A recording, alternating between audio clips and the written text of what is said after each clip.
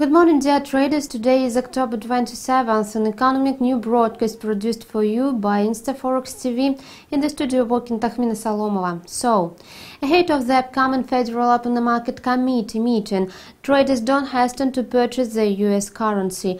Macroeconomic report cannot change trading sentiment. Despite economists' forecast, the data provided on Monday showed that US new home sales decreased much deeper than expected. New home sales plunged by 11.5% in September.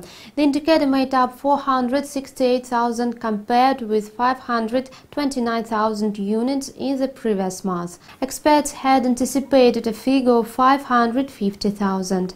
Ahead of the statistics on the U.S. housing sector, the greenback paid losses against its major rivals during calm trading.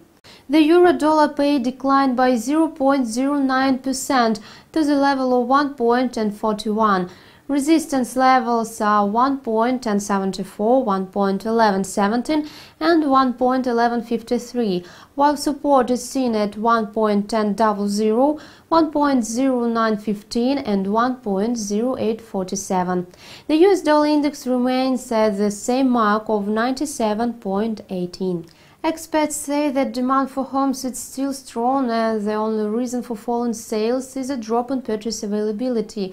Last month, the average home prices rose by 13.5% and hit the highest level of this year. So, in spite of a sharp tumble in home sales in September, new home sales increased by 2% in the current year.